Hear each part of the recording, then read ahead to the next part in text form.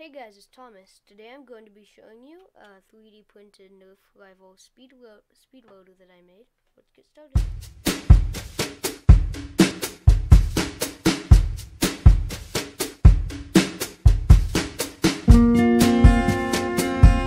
Okay, so how you load the Nerf rival gun is, this is a Chronos. The way you load it is you have this door here.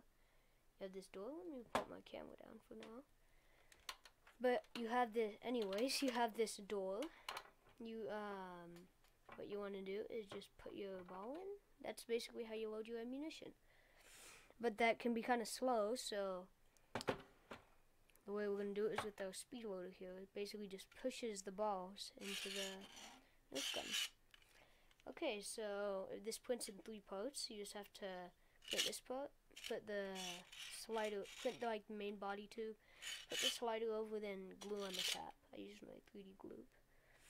And basically the way you load this to load the Nerf gun is you just put balls in. You can hold up to 5, which is, it wouldn't make sense to have any more because the gun only has 5. And then super easy to load the Nerf gun. Once primed, you just push all of them in. It can be a bit hard, just saying.